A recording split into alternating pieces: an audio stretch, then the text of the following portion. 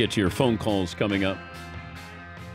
ESPN let Kenny Mayne go after 27 years, and that announcement came out yesterday. I got a chance to anchor with Kenny for a few years. In fact, he came in after Keith Olbermann left, and Kenny was my tag team partner at the 11 o'clock Sports Center. He's just a great soul, and I enjoyed being around him. He loved to laugh, and very creative, funny, had a style that was unique. And I don't know how many sports centers he was doing, but Kenny will be fine. Knowing Kenny, he always seems to find the sunshine. Yeah, Paulie. I remember really specifically when Keith left and you were paired with Kenny. That was a big deal to us, the consumer of ESPN, because there's a lot of pressure on a guy like that to work well with you because the bar was so high with Keith leaving. And he was really fun right off the bat. Like, he didn't shy away or seem scared. He jumped right in. You guys had a good back and forth. Yeah, and there was a lot of pressure then because he was nothing like Olbermann in his style, his approach. They were two different people. And I remember that I think a lot of – Rich Eisen brought it up to me yesterday. He said, who made that call for Kenny to replace Keith? And I remember I was on a camping trip with my son. He was in the Boy Scouts or Cub Scouts. And I didn't have phone service. Like, I wasn't involved in that decision, believe it or not. Nothing. But internally, people were saying, hey, who are you going to pick? And I kept saying, I'm not making this pick because I didn't want to pick somebody and then have management not like who I picked.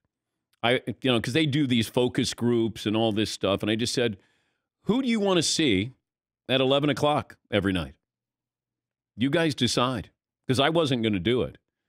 And Kenny came in, and Kenny was just – so I work with Bob Lee, and I had to kind of figure out how Bob and I were going to do this. Then I worked with Keith. We had to figure that out together. Kenny was the same way. You kind of have to figure out each other because there is some rhythm, synchronicity in doing it. And you're there you're with them more than you are anybody else in your life. You're there 9-10 hours a day. And that person, you're doing live TV, and, how do you help them? How do they help you? Having that chemistry. And, there's magic to it, believe it or not. You can try your damnedest. That doesn't mean that it works. Olbermann and I never, ever discussed our relationship, what we do on the air. Never.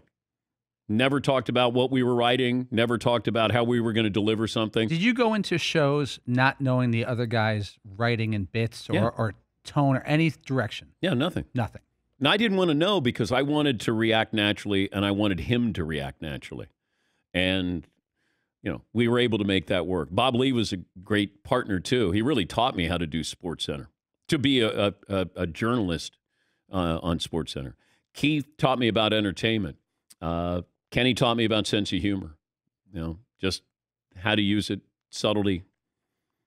And Kenny had an unbelievable arm. He was like a third-string quarterback at UNLV when Randall Cunningham was there. Kenny had an absolute gun.